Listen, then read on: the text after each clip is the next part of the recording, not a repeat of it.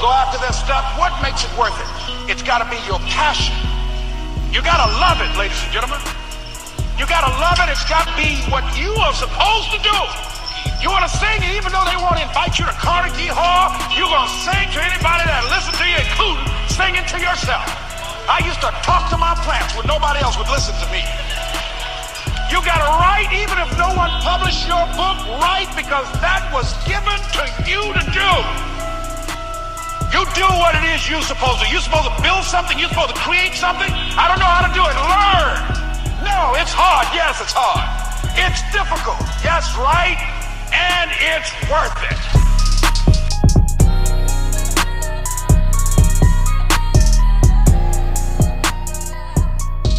Hello, hello, hello. Welcome back to episode 2 of the Straight Shootin' subsidiary of the Angel Road. God, I hate that. I'm not even going to... No, fuck that. You know what? I was going to start over, but fuck that too, man. We're not fucking starting over today. We're going to do it live. Fuck it. We'll do it live. This is fucking episode 2 of Straight Shootin'. Another fucking part of the Angel Road Outdoors podcast community. Nah, fuck that too. This ain't a community. It's just me. Whatever. It's episode 2. The episode that nobody fucking asked for. How's that? Nobody asked for this, but I'm going to give it to you anyway. Because I thought it was interesting. And the reason I thought it was interesting is because when I was looking for things like the shit I'm about to share with you, I had to go digging in YouTube videos. And thank God Jason Strowski, Pollock Outdoors, has Michigan Great Outdoors YouTube channel. Because that brother, who I really want to get on this podcast, did some really fantastic unbiased gear reviews that helped me, make a lot of great decisions. Another great decision I made was going to the Mobile Hunter Roadshow and sitting my fucking fat ass on a .5 to make a determination on whether or not it was too small and whether or not I needed the extended post. Guess what? It ain't too small, and I did need the extended post. So I recommend doing your due diligence when you're looking for gear to find the gear that works for you. And better yet, there is an incredible resale community on Facebook, in Marketplace, not so much, but in certain Facebook groups. If you don't like something you bought, sell that bitch for just a little bit less than you bought for it. It doesn't sting as much, and you can help somebody out who's looking for something that you've already tried and realize you don't like. And then, Merry Christmas to them. They don't have to pay full price. Or relist at full price. I don't care. But this is the episode that nobody asked for. It's the gear that when thinking long and hard about it, about a week ago, I wrote down all the things that were most important to me this year for hunting and what made me comfortable in the woods, to sit long, to do what I needed to do, to be in the deer, to be in the correct tree when I needed to be in it, comfortably for extended periods of time. And I'm going to read them to you because that's what we do here. The number one thing on my list are pants. And I cannot stand camo pants. I can't fucking stand them. Not that I have always felt that way, but once I have gone to the other side, I have found that I don't like camo pants. I did not wear camouflage pants one fucking time this year. In fact, I think I wore Dickies, black Dickies, that are probably 15 years old, 10 times? I don't know. I just don't wear camouflage pants. And for those of you that do, fine. I'm just telling you that I have found Wrangler ATG and Wrangler ATG fleece-lined pants for late season are the absolute most comfortable pants per dollar that I think you can find on the market. And they will get torn up in the briars, and they will get, not as smooth as they once were. But goddamn it, they are comfortable. They are light. The regular ones are light enough for early season, and the fleece-lined ones with a regular old pair of long underpants, long johns, are perfectly fine for late season. I also picked up a cheaper pair the brand is called Full Blue, and I bought them at Walmart, and they are fleece-lined. But where I live, the gray color, the dark gray, the charcoal gray, matches the goddamn trees that I'm sitting in absolutely perfectly. My legs look like tree trunks, not in size, but in color when I'm wearing those pants. And they have a nice, like a tan, sandy tan color, that I primarily used in the early season. But now that it's late season and the leaves are gone, and now that there's some snow on the ground, these gray pants blend perfectly. And so that is my number one recommendation for pantaloons. The number one piece of equipment that I bought, more than anything else that has benefited me, my little pigs, when they get cold, are the number one thing that will make me get out of the stand. Freezing cold toes. My toes get cold and painful so quickly. And they will be the number one culprit for me talking myself out of getting down early and potentially missing out on an opportunity. I would prefer to sit till 10:30 or 11. But man, late season, if I got cold toes, bro, it doesn't work. So, electric socks. They were the brand that I have are no longer available on Amazon, but there are so many that are similar. They were under $100. I want to say they were $79.99. They have little teeny tiny batteries that tuck in a little pocket that you can charge in your USB charger in your car in between hunts. They charge quickly. They have 3 levels of intensity. So there's an on and off button, and every time you hit the button, it changes the level of intensity of electricity coursing through the veins of your socks, and thereby changing the intensity of heat that you feel. If you do it on I have never run out of battery. Let's just say that in a sit. So if I sit for 4 or 5 hours, I've never once depleted the batteries. So you can, but then again, there are people that hunt in climates much colder than mine. But as I will tell you later, I don't use highly insulated boots this year. And these heated socks have made it bearable. They are not going to keep you hot and toasty, but they will take the edge off of those painfully cold toes that you'll get late season in the stand. So heated socks, electric socks. You cannot wash them in the washing machine or dry them. So you have to hand wash them, which is a bitch, especially late season. Because early season, I can hang shit outside and that shit dries quickly. Late season, like I just did, I had to hand wash them in the house, and then I had to get a fire going upstairs and set them in front of the fireplace. And it took like 36 hours for them to dry. That's dumb. I guess I probably could have put them on my boot dryer. But anyway, electric socks. To me, that is my game changer. Electric fucking socks. And I'm going on year 2 with them. I have those Arctic Shield boot covers. I didn't like them last year. I would give them another chance, but I just didn't give them enough of a chance. Maybe I will this weekend or next week when it's like 1 degree here. But electric socks. That is if I could put a pin on it and buy 50 of you a Christmas present, a New Year 2024 present, that would be it. Electric socks for the lot of you. And now we're going to speaking of feet, let's move on to boots, because these are critical to me. So I have old man feet. Let me rephrase that. I have old man foot. So here's what happened. Last year I got private access to a public piece. And when doing scouting, I jumped a creek, landed wrong on my left ankle, and I had to have broken it. I had to have broken this ankle. I'm way back in the woods and I thought I was going to die. Not really, but I was a little worried. And so then I'm not a doctor guy. Like, I don't go to the doctor unless I'm really having a hard time. Like when they had to cut my eyeball open 6 times and do retina surgery, I went to the doctor. But more often than not, I'm not going to the doctor. And it's just a fucking ankle. Like, I've rolled my ankle numerous times. So this one probably broke. I'll probably forever have problems with it, but it seems fine now. But while it was healing, I overcompensated with my right foot. And I think in doing that, created another problem that I'm still wrestling with now, which is called plantar fasciitis. Plantar fasciitis is a tightness of the plantar fascia in the arch of your foot, and it is fucking excruciating. and there's lots of ways you can fix it. One of them is by surgery, but like I just said before, I'm not a doctor's guy, so I'm not going to the doctor.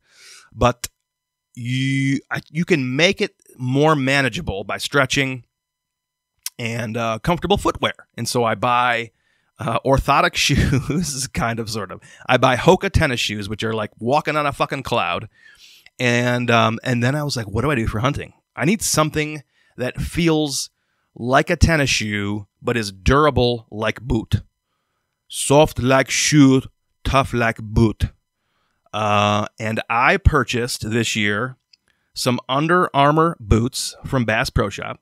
They are light, flexible like a tennis shoe. They are water resistant. They are not warm, but they're worth it. They are the Under Armour Micro G Valsetz Reaper. That's the model, the make and model. And they were about $150 at Bass Pro. And I can promise you that I only wore my muck boots, not muck brand, but like my muck boots, my big tall rubber boots, one time, 2 times this whole year. Once in Kansas after I stepped in a mud hole, and once the other day here in Michigan because I knew it was going to be wet.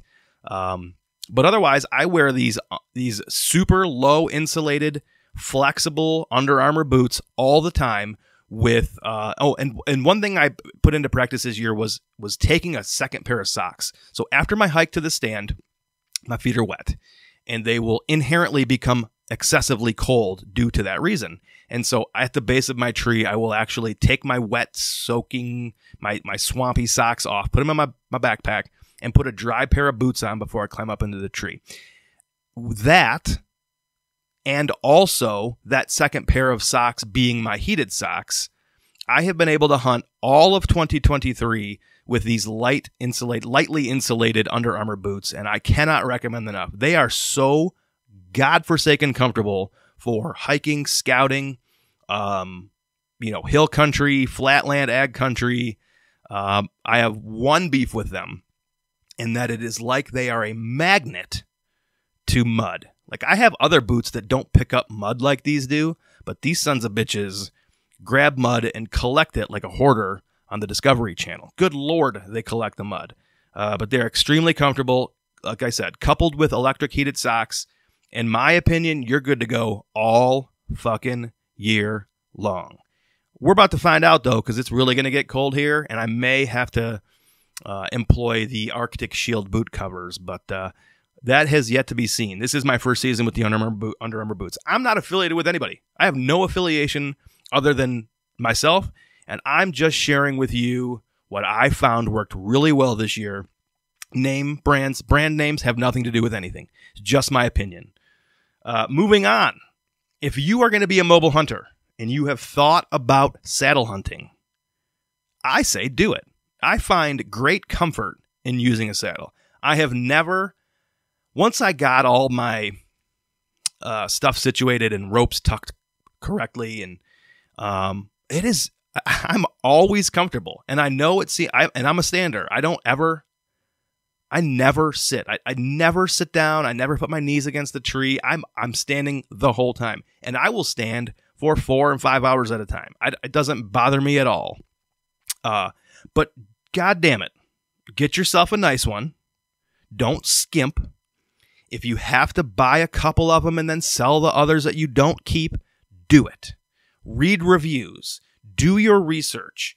Figure out if a big guy's reviewing it or a skinny guy's reviewing it. Look at their waistline. Are they a chubbo? If a chubbo is giving you a review on a saddle and he says it's comfortable, it probably is comfortable. If it's a little scrawny guy that looks like he eats chili cheese Fritos and a Mountain Dew for breakfast every day, he has no idea what it's like to be a size 36 waist and wear a saddle for extended periods of time. So do your research, watch several videos, listen to lots of people's opinions on them before making a selection, but don't be afraid to spend a few $100s on a quality saddle, a appropriately sized dump pouch, and nice ropes.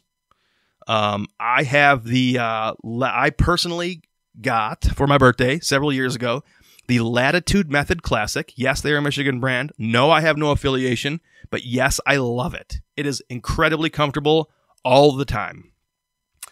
And when you get it, figure out your system. And what I mean by that is organize your dump pouch on the side of your body that the hand that is most free will be able to use it.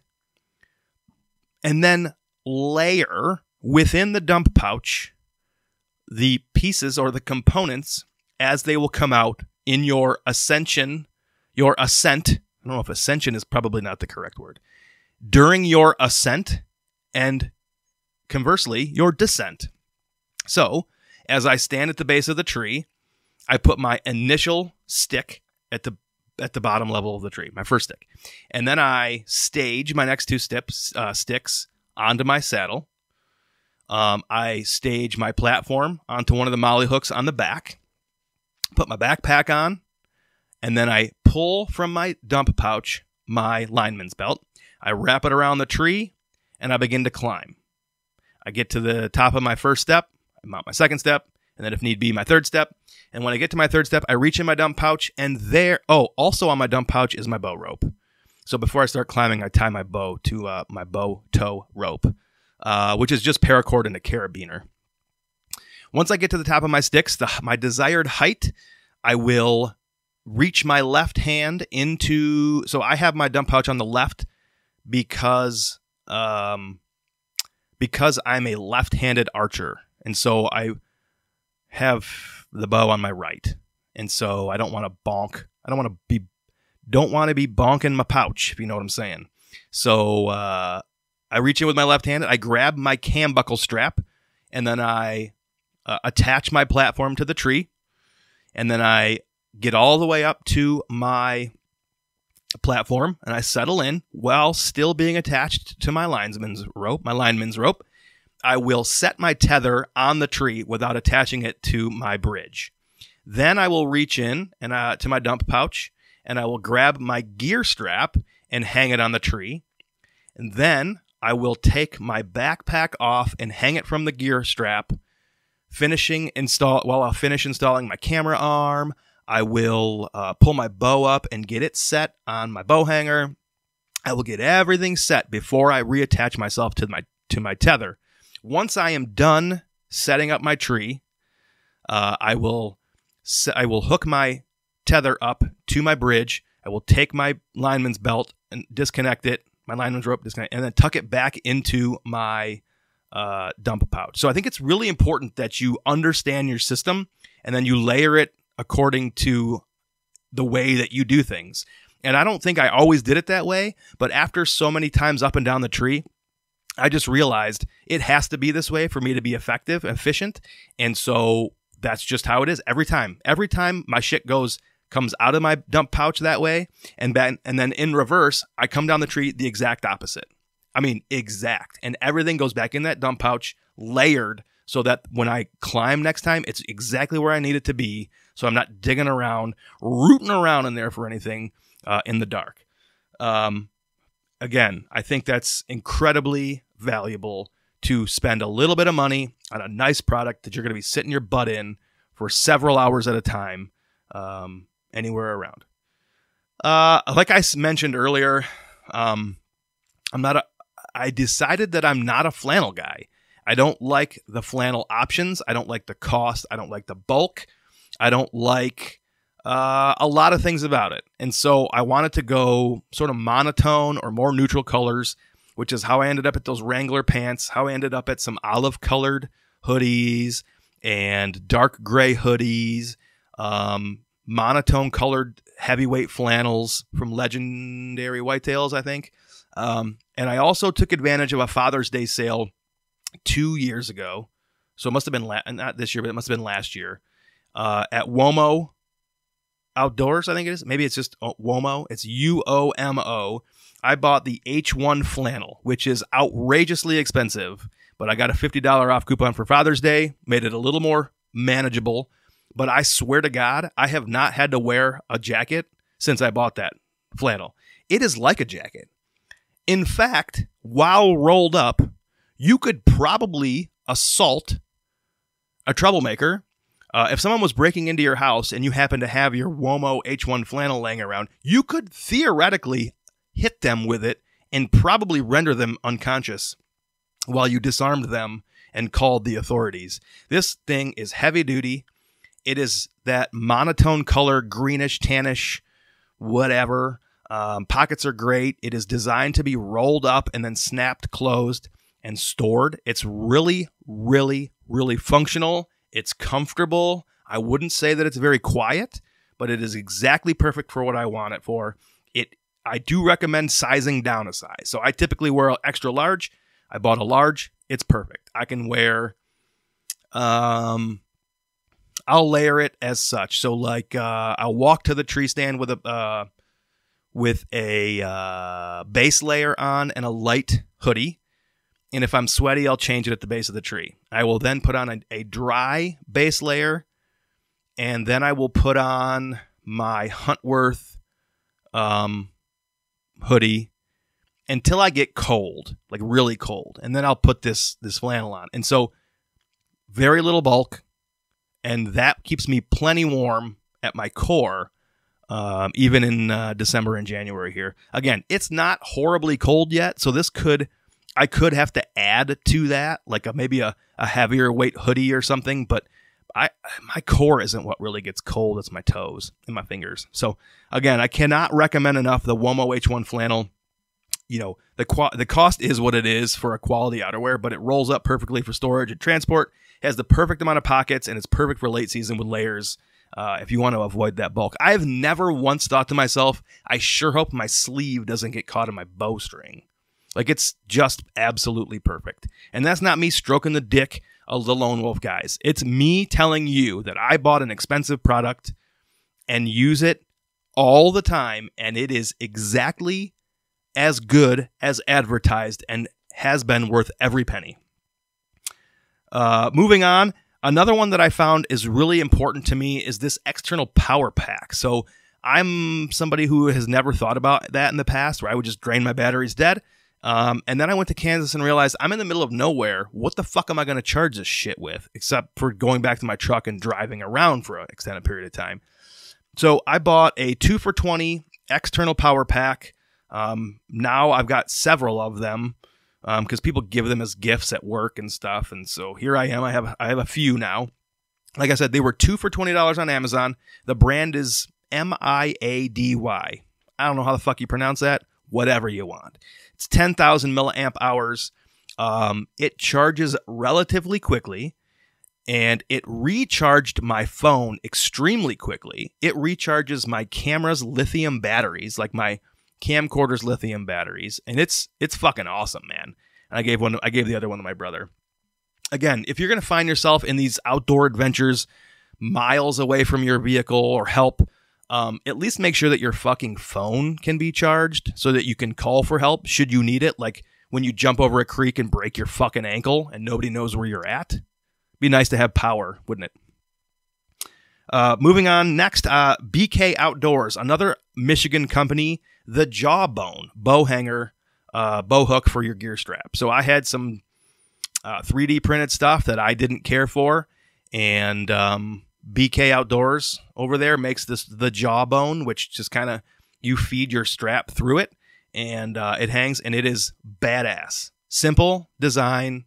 I bought a couple of them, gave one to my brother, and absolutely love it. I've never once been concerned that my bow was going to fall off of my gear strap like I have in the past. So cannot recommend that enough as well. The Jawbone from BK Outdoors. Stealth strips. No fucking exceptions. I don't want to hear shit about hockey tape and this, that, and the other shit. There is no fucking way that your stupid ass hockey tape is as quiet or soft or sound deadening as stealth strips. There, I said it. Stealth strips. Buy yourself a roll today. Again, I'm not affiliated with anybody. Just fucking buy it, man. Stop being a tightwad and just buy yourself a roll of stealth strips and you'll understand. Backpack. This was something that I struggled with intensely when I first decided to be a mobile hunter. The right size pack for all of my shit, and yet not too much of a pack and not too little of a pack, so that it looked like the little kid from A Christmas Story walking down the fucking sidewalk in a winter storm. I didn't want it to be bulging like the Stay Puft Marshmallow Man. I wanted it to be accurately or adequately stuffed, have everything in it I need, and not have to go, well, I guess I'll just have to take this out. And I have found the XOP Stryker pack to be the perfect sized pack for me. Now, I have a K's, a Trophy Line K's pack, which I thought was going to be the pack for me. It seems like it's got all the shit, but it's fucking giant. And it just sits in my shop in thinking that someday I may use it. And someday I might, but for right now, I'm not. The XOP Stryker pack, which I got to tell you, I'm not 100% sure it's available anymore. I can carry self-filming gear, a backup, 2 headlamps, 2 releases, my license, my rangefinder, my wind detector, my glasses, a limb saw, a bottle of water, a grunt tube, extra cam buckle straps, a gutting knife, a pair of gloves, fingerless gloves, a neck gaiter. What else do I have in there? A backup cotter pin or a backup 1/4-inch pin for my .5. What else do I have in there? Oh, I can also carry extra batteries, just ropes and straps and all that. Everything you could possibly need. I have that in there. Plus, it has 2 straps on the bottom for me to attach my Uomo H1 Flannel to, which is insanely perfect. And it has some crisscross. It has some straps on the front that I can crisscross, and I can actually attach 3 Latitude Carbon Speed Series sticks and a Lone Wolf Fix platform that I have Titan strapped together. I can strap that to the front of the pack and carry it all into my tree stand if I'm saddle hunting, because I'll wear my saddle. And if I'm gonna actually tree stand hunt, I can, I have a Lone Wolf .5 and the seat acts as a shelf. I can actually put that backpack with all the same shit in it, except for the, platform and sticks. And then I will strap that to the stand itself and carry that all in. And so I'll have the .5, 2 17-inch double steps with each one with an 8er, and then my backpack and all my shit. And again, I'm wearing my saddle. So the XOP Stryker pack is the perfect size. I don't have the cubic inches, but it's easy to figure out online if that's something you're interested in. I'm sure you can find one secondhand. I'm sure you can find something comparable.